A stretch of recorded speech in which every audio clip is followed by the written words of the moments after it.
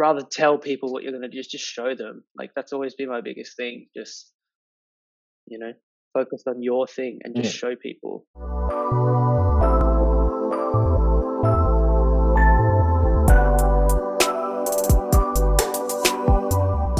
He's an indie folk artist from Sydney, Australia. He started off this year with his debut album and a national tour. You may know him from his song, Homeboy. Please welcome Oly Sherman to the podcast. How are you doing today? I'm good, man. Thank you for having me. Thank you. Yeah, no problem. First question, just sort of to get into things. What was your first experience with music like, or what made you want to get into a music career? I guess I kind of did music all through school a long time ago, and it was kind of something that I didn't think I was going to do. It was just kind of like one of those hobbies, one of those outlets, and I think up until maybe when I was like 15 or 16, I kind of started getting a few people saying like, "Oh, you're not that bad." So it kind of just evolved from there, and I kind of just put all my free time into it, and I just started writing a bunch of songs. Started meeting a lot of musicians and stuff like that, which was really cool, and it kind of just like snowballed in a really cool way. And I think that's the thing with my music, that there's been no real plan. It's just kind of month after month, flow. year after year. Yeah, and then that's kind of the way I live my life per se. But I think in terms of music, that's just kind of the way I've done things, and it's just that way it just kind of grows organically, really. Yeah. So it seems like you started pretty young. Was there ever anything else you thought of doing, or was it sort of just music from the start? I mean, I guess I started playing guitar, and the rest of my family have kind of, business based, like numbers. So that was it was a different route to go down in terms of, what I was used to. So in that sense, when I had that in my head and I was living through that, music was always there, but it wasn't like, I'll never actually do it just because it's, wasn't viable. But then, like, I guess, as I was saying before, like it started snowballing and stuff like that. Then that actual realization comes in that it might be a possibility. But yeah, I mean, I guess I was always pretty open to what I wanted to do. There was nothing really certain I wanted to do. Yeah. So what was that sort of moment like to you when you were like, oh, this is like something I could do for a career, for going forward? It was just fun. Like I couldn't believe it was kind of like one of those things you could do. And it was fun. It didn't really seem like work. And it's still, sometimes it does now. But most of the time it just doesn't, just because I kind of lived through it. It's just one of those cool things, I guess. I feel like I'm lucky that I get to do that. But. Yeah. So what sort of, for maybe other artists who just, recently discovered like, hey, this is what I want to do. I'm trying to grow, get my name out there. What tips or advice would you give to other artists just starting? Yeah. I think the best thing to take into it is that there's like, of course there's things you can do and things you can't do with music and the career, but starting out, man, there's no rule book. Like, I guess when I was doing music at the start, you kind of just go off, obviously your influences, what they're doing, but then like the people you meet, you go off what they're doing, and you hear about other things that other people are doing. There's no real, there's not like a you can't tick things off that you've done. It's just kind of everyone's in their own journey, and that's so corny to say, but it's legitimately true. Like everyone's kind of doing their own things. And then when you're talking about music, you've just like, yeah, you've just got to take it as it comes, especially if you're a new artist. There's I don't think there's anything, you can do that's wrong. It's all about just kind of growing your own craft. And then people will notice because you're so passionate about it, and they can see it and they can hear it. I guess rather tell people what you're going to do, just show them. Like, that's always been my biggest thing. Just, you know, focus on your thing and just Yeah. show people. Yeah. Yeah. So when you sort of, started releasing music, and you finally got the chance to perform live, what was that first live show like? Were you nervous at all? Excited? What was that like? I mean, I was excited about the idea of playing, but then when actually playing my first gigs, I would have been so young. I was so scared just because I didn't, I think, and that's the thing. I mean, most artists probably go through it, but I was just scared of what other people would think. And it sounds so silly because when you're a new musician and you're about to play a gig, you just assume that everyone in the room knows more than you because this is the first time you're doing it. So Yeah. I think I was scared. And there's been gigs I've played. I remember the first gig I played with my band that still play with me today, or half of them did. And there was a song that I started playing and I was just in the completely wrong key and we had to stop and go. Like, it's just that kind of stuff happens. But Yeah. and obviously, like, I didn't sleep much that night, but it was just one of those things. Now when it comes to a gig, it's kind of like, all right, we know what we need to do. It's all about kind of how do we get the best out of my songs to the people that we're playing to. And then I think back then it was more just like, whoa, like a show, like I'm like doing this. It's so wild. So I don't know if that Yeah. makes sense, but it's just, yeah, it was more just being exposed to it, that you're just chucked in to do a gig. Yeah. And as I said before, there's no one really teaches you. Like, you can be taught, like, breathe and you won't be as nervous, like all that stuff. But I don't think anything actually teaches you what it feels like in that way. Yeah. Yeah. And so I guess now, like, I guess not so recent, but you sort of started off this year with a tour going all over Australia.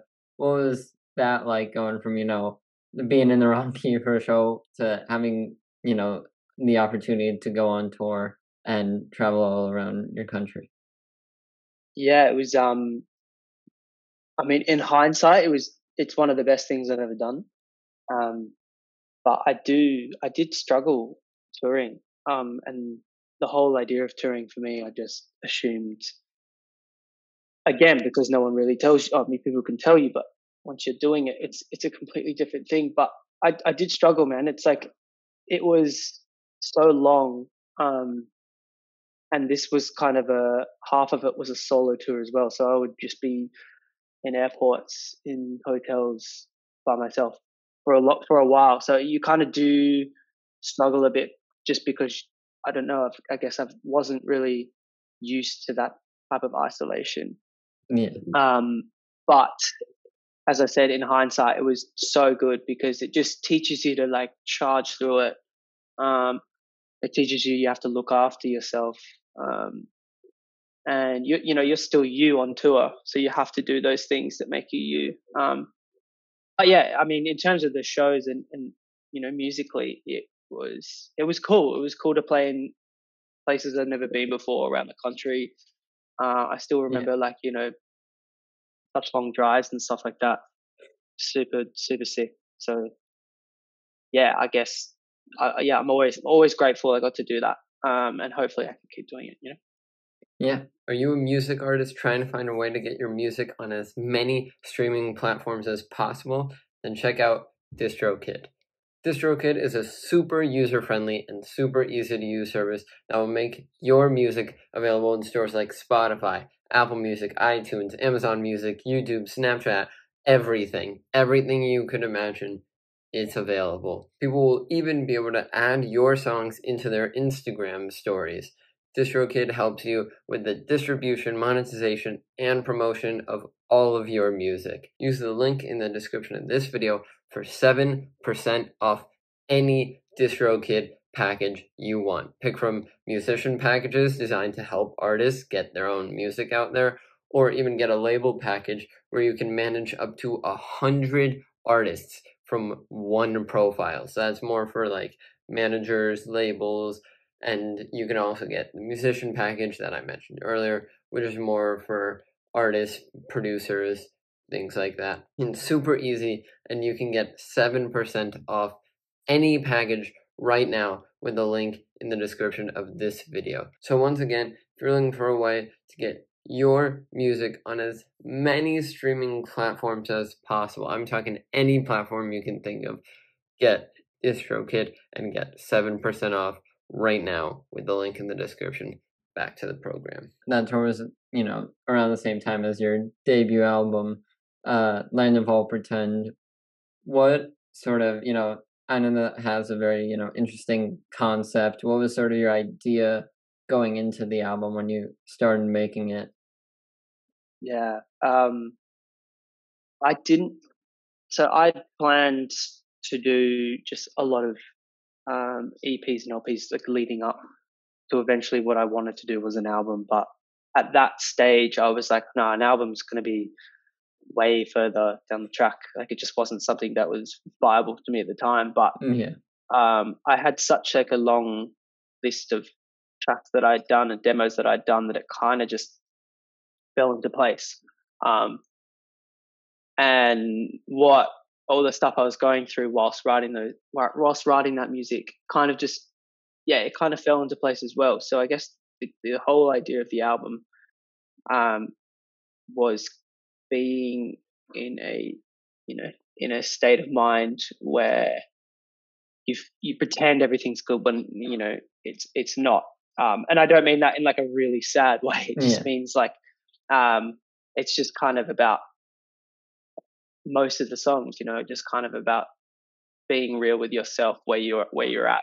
Especially, and that was so prevalent whilst I was touring and stuff like that. It just not pretending, but realizing what you want to be and what you eventually want to be musically, but where you are at the present can be two different things, and you kind of won't get to either one of them if you're not real with yourself. So that was kind of the whole idea behind it. And just one of those things that just kind of fell into place. I hadn't planned to do like, I'm going to write an album. It just kind of happened. And then now that I've done it, I've got a taste for it now. I'm very keen to put another one out, to be honest. So yeah, you're in to sort of get into, more albums, more ideas, more just creations. Yeah, for sure. And so, was there ever sort of a moment, maybe it was on tour just another time, that was sort of like especially hard on you, or like made you sort of second guess if music was the right thing for you? Yeah. I mean, you hear about that so much, about people kind of like nearly quitting and stuff like that. Yeah.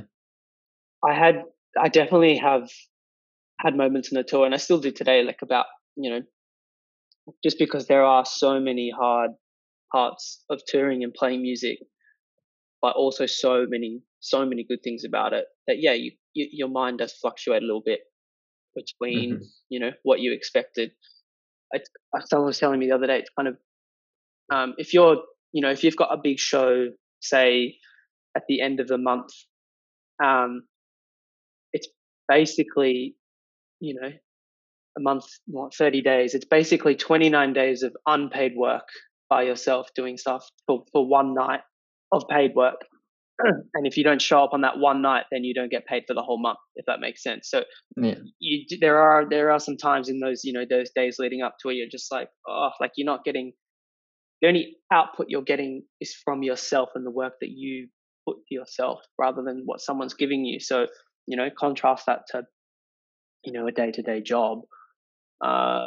It's different and it does become difficult. And touring is just like that. You're just kind of getting through some stuff, and there are days when you kind of, well, for me, there were days where I'll just kind of be just exhausted because you're like, when's that good thing going to come? But then it does come, and you're like, well, it's all worth it. So it's just kind of yeah, it's just kind of like that mantra of like, you just got to keep going. And it does sound corny, I know, but Well, it's well, yeah, legitimate. but it also shows that, you sort of have, it seems like a lot of perseverance. You're able to go through these, maybe these days of unpaid work, these harder times, and make it through it, knowing that there's something good to come at the end. Did you sort of just find that on your own, or is there someone close to you that sort of instilled that perseverance in you? Um, I'm lucky to have lots of people around me that do believe in me, and um, they, they'll tell you how well you're doing and stuff like that. But I do think that validation, I think it does come from you, and it did come from myself, just because I guess you kind of, if you're touring and stuff like that, and then you play like a crazy good show, and then you like afterwards, or the days up like leading after it, you're kind of sitting with yourself being like, oh wow, that was actually really cool. Like I learned a lot about myself, and I kind of let go a bit more on that show, and then you realize that all of that was, that's the work that you've done. That's not just like a random thing. So Yeah. yeah, it is a bit of validation from yourself, from the work that that you've done or haven't done, but then also, yeah, I've been lucky enough. Like my band are amazing. Um, my management team, my label, they're all really positive, and they're all really supportive of me. So yeah, I think it's a bit of both, but again, like I think that just comes with the industry. Like you'll get highs, you'll get wins, and you'll get losses that Yeah. are just normal. Yeah. And so what is it sort of like for you playing live with this supporting band and sort of trusting them with, like, your songs, and uh having them help you put them into a live setting? Yeah, I was extremely lucky, with my band. I met my drummer, Alec. I was playing a solo gig down in capital Canberra, and he was doing sound for it. And then we kind of just clicked. And then the more I got to know him, I knew, like, he played drums. He's an amazing drummer. Um, he does his a solo project as well. He introduced me to a couple more people, who are now my band members today. Tate, Ben, Mitch. They're all amazing musicians in their own right, amazing at what they do. So when I kind of came to them in our first gigs and stuff like that, I'm giving them my songs that I've written in my bedroom, and these guys are all like freaks at what they do. So it was kind of that, hey guys, like, you guys want to play like this 4-chord song? It kind of begin with that, and then I think the good thing, and the reason why I say I'm lucky, is because they took that, they take that, and then they just make it amazing. They just kind of do what they do. Um, and I guess that's kind of the way I've always done it with the band. Like if I have new music for them, or we've got like a massive show coming up and I have to give them music, I give them like, the basics of the basics of the song. So I'll write the song, I do all my own recording and stuff like that. I'll show them like the end, or the demo, or the end product. They go like, they listen to it and they go, yeah, that's sweet. And then I don't want to tell them what to do, because I know Yeah. they're so good in their own right. So if they get, they know the song, they can play around with it. And I mean, we've been playing for the last 4 or 5 years, maybe longer than that now. And so each show, I don't trust anyone more than than them in terms of music, man. They just, Yeah. they do what they do. And now you're kind of like, waiting every gig to see what they can do with it, and it's really cool. It transforms. I think my music, recorded music, is what it is, and I love it. But then when we play live, it's always something different, which is why I love playing with them. Just because it keeps it interesting.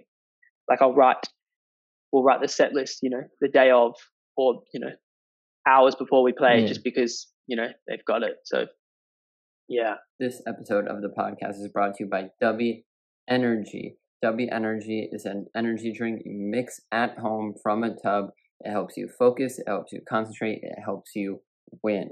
W is a lot like these other energy drink mix companies you see, but it's better. They have better flavors, they have better taste, they have better products.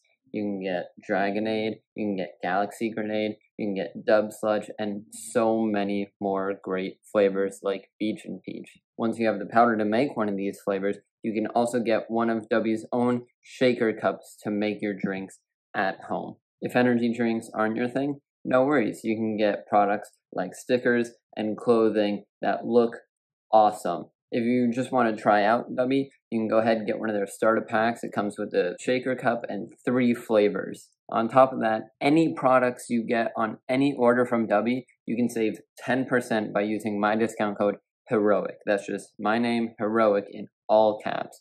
One more time, that's code Heroek at w.gg for 10% off any order. Go focus, go concentrate, go in, be better.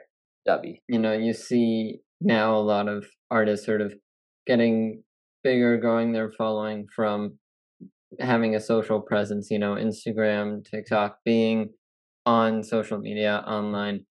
Do you think that's sort of a good thing that artists can sort of grow and get their music out there? Or do you think it sort of can distract people from, actually making the music and, the main thing of what they do? Yeah, it's a really good question, just because I mean, if you're talking at it from a company perspective, so like TikTok and Instagram and stuff like that, these are like massive companies, and they've got these avenues which musicians and creatives are using, which is amazing. They can use it, and there's a section where they can express themselves and like use it, and then if you play that game, if you play that algorithm, you can do really well, because it allows more people to see you and what you're doing, which is I think that's a really, really cool thing. I think the part where it might become detrimental, and especially to me, is that if you're always thinking about content, um, you're always thinking about what to post, and whether your post doesn't do so well, or if a post does really well, you get hyped, and like it's exhausting. It makes me it honestly makes me hate it sometimes. Like, I don't think I started using TikTok um, a little bit ago, and then tried to put some of my stuff up there, but then it's exhausting. It took my mind away from what I thought was important. I know that sounds like really corny again, but I mean, I think my advice would be, and I'm not saying this because I'm like really successful in any of those apps or anything, but I think my advice would be to like use the apps for you. Don't let the apps use you, if that makes sense. No, it definitely makes sense. Yeah. It's sort of like use them how you see fit, or like what feels right to you, rather than sort of abiding by the algorithm, like, oh, I gotta, it's another day, Yeah, I gotta post 100%. every day, to get boosted. Yeah. Like, just take it at your own pace, do what feels right, Yeah. what feels comfortable. Yeah, um 100%. and so if you sort of get more time to focus on music, your creative process, what exactly does that look like? How do you come up with a song? Is it different every song, or have you sort of like, you know, found a formula to come up with a new song? Mm. My songwriting process has probably been very consistent throughout my Mhm. career. Um, I just got really used to like writing like a lot and recording a lot. Like, so I would have like like hard drives full of music and stuff like that. But in the last maybe like a year, um, it's been a little bit different. Like I do pride myself a little bit on like my production and growing my production skills and stuff like that. So I love the idea of sampling at the moment and mixing around and then incorporating my things into it. But I think overall the writing process changes, and it did change with me just because of what I was listening to. So I grew up on like, man, I loved folk music. I thought it was like and I still do. I mean, I still love some folk stuff. Like I think some of it's like the coolest thing ever. How like Yeah. it's just that stuff you can listen to, and it makes you feel safe, and it's so raw and stuff like that. But then like now I love listening to like a lot of R&B, and then now I'm listening to like disco and house music, and I just love that kind of I don't want to say like energy, but that kind of thing that drives people, Yeah. and it's through all those genres. So yeah, my songwriting's changed, but only I would say because of the music I was listening to, and um, yeah, if that makes any sense at all. Yeah, It's I think it's more yeah. and so listening to these different genres, have you started to, think about maybe trying out a song in those genres, trying to, fuse that genre with the sort of indie folk thing you have going on? I guess, yeah, have you gone, any further with trying to make any of your own music in these different genres? I mean, I've tried for sure. I think again, I try not to like. So I'm gonna make a song like this. I'm gonna Yeah. just do me and then see what happens. Obviously, um, I in lockdown,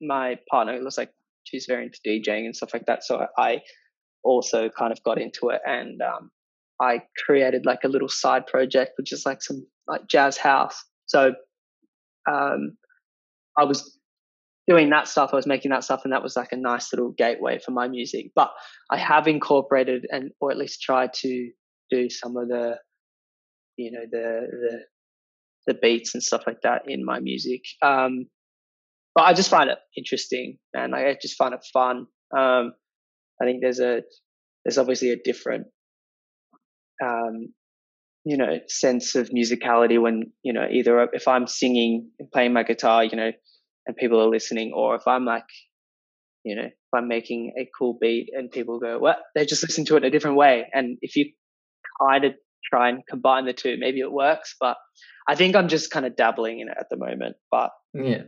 I think, yeah, Yeah. And so when, when you release a song, do you sort of or an album, do you release it, just trying to not have any expectations, or do you I guess just have you ever found that you release something and it performed, a little better or a little worse than you sort of thought it would? yeah. I mean, think that's probably, I think that's like one of the main killers, like expectation. Like Yeah.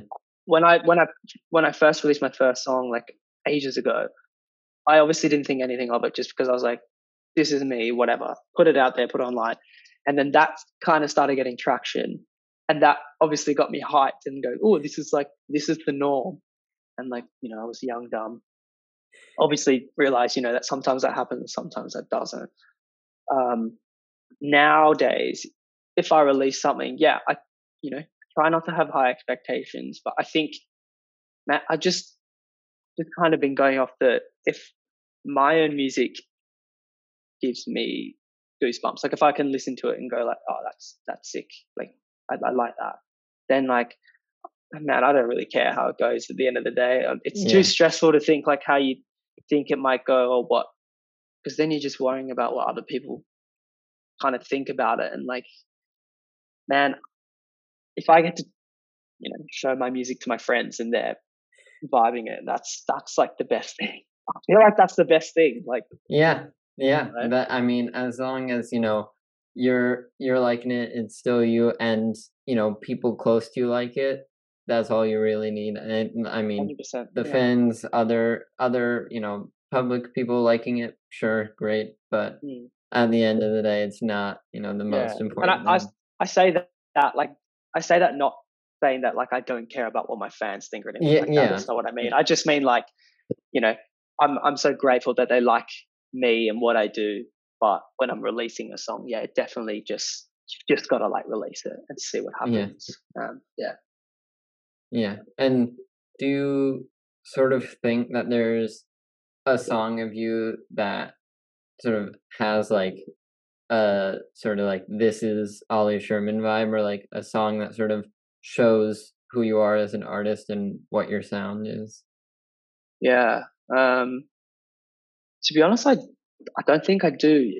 Only Yeah, because the songs that have done well, I really cannot even remember writing it. I can't really remember. Like I remember, obviously, I remember writing it, but Yeah. I don't remember like it just kind of happens. Release it. It's doing like as you said, like Homeboy has done well over the last couple of years, and I think like I don't remember even being in the studio for that. It's just like that was one of Yeah. those songs that just kind of felt right, and like we released it, and it's done well, and I go, oh, that's sick.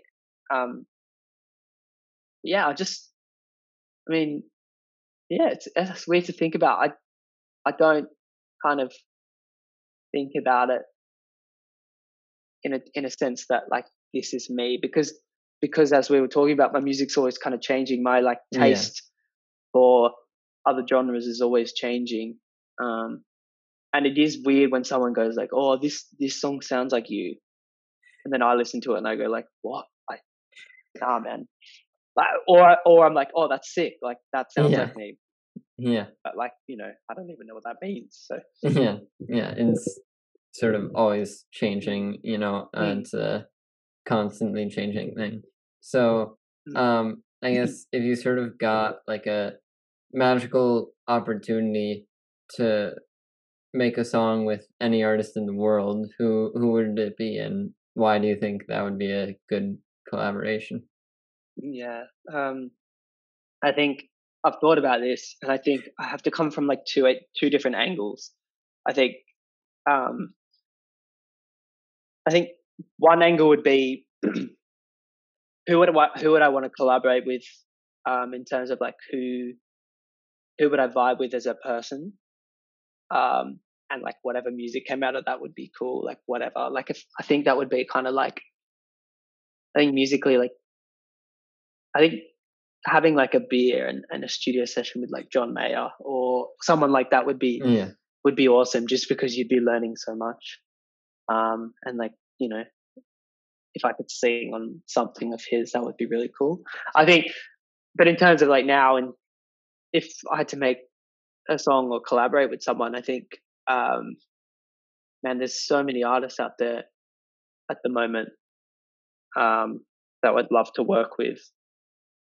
God, off the top of my head, maybe like maybe like a Tom Misch vibe would be really cool. He just sounds like he's a cool guy, and a lot of people like that. Yeah, that's hard. I don't know, Yeah. and I also don't Yeah. know what type of music it would sound like. I don't know. Yeah. Yeah. And so do you have any sort of like bucket list or like dream venue that you have that you really want to play or eventually get a live show at one day? Yeah, I mean, I've always, ever since I was little, I've always wanted to play, um, at a theater called the Enmore Theatre, which is in Sydney. That's every gig I've seen. That's amazing. It's like this little, it's not little. I don't know. Maybe I think it's like 5,000 people, and it's just like this old style theater, and the floor is like angled, so everyone's kind of got a view, and it's just a Yeah. cool, really cool room. I've always wanted to play there. Maybe one day. But I guess, man, it like any kind of massive festival bill overseas would be sick. Um, I also like, I'm obsessed with Red Rocks. Any gig there just looks Yeah. awesome. That amphitheater is mad. So like, um, I saw last night, maybe it was last night or yesterday, like the War on Drugs played there, and I love that band. So like Yeah. that's also a collab. That would be cool. That would be cool to hang Yeah. with them. But yeah, the amphitheater, Red Rocks amphitheater would be mad. But man, there's so many places which I probably don't even know of that would be Yeah. sick. I think it's just kind of whatever happens. Yeah, Yeah. Whatever opportunities present themselves, you'll sort of, for try sure. to take and enjoy. And I guess, from the music that you've released, is there any song that you sort of feel a special connection with, or a song that maybe is your favorite that you've released so far? Yeah. I I really like. There's a couple of songs I really like. I mean, I like all of them. Um, in a non-egotistical way. I really like the song "Madness" only because I feel like that was one of the songs that came really quickly. I remember writing that, and it just kind of came quickly. there's another song I wrote called Noir, and that was funny. So I had this song called Noir written and recorded and everything. It's like about a maybe like a 6 minute song, so it's not too short. Yeah. And I had it ready to go, bringing in. I was going to get it mixed the next day. I was going to get like a second opinion, and I had it ready to go. But I remember jumping in the studio one day, and I just couldn't find the file anywhere. Like it just kind of one of those things where you like unplug your USB or hard drive, and it just kind of goes. It was just one Yeah. of those crazy things, and I was like panicking. But I knew the song so well because I'd done it. So I just remember. I remember I was at university at the time. I remember just coming home and just writing the whole thing again in one night and recording it and doing everything. I remember that so clearly. But also because I was doing that, I kind of changed a lot of things. So that Noir that is out wasn't actually the original, but I love that song just because that was one of the songs I had. Like I knew what I wanted it to be like. Yeah. Yeah. And so that way, like it was deleted and I was panicking, but I was like, nah, wait, like, I can just bust this out You again. had a Like, clear enough so idea cool. that you could do it again and still keep, the core of the Yeah. song the same. Yeah. Rather than, oh, let's see where this song goes. I was like, nah, like this is the vibe I want. And Yeah. like, it took me like a night, and that was the quickest I'd ever done like a full song. So I love that song just because of that. I think that's really sick. Yeah. That's awesome. Well, those are all the questions I had for you today. Thank you so much for coming on. Where can people find you online, your music, anything you got going on? Feel free to promote it, let people know where they can find you. Yeah. Oly Sherman, anything on the socials, all those streaming services. I've got a new song coming out in 2 weeks, so stay tuned for that. But yeah, hopefully I can get overseas next year. So we'll see. Yeah. Yeah. Well, I'll But thank you definitely, so much for having me. Yeah, yeah, no problem. And I'll definitely keep an eye out for that song coming in soon. cheers, man.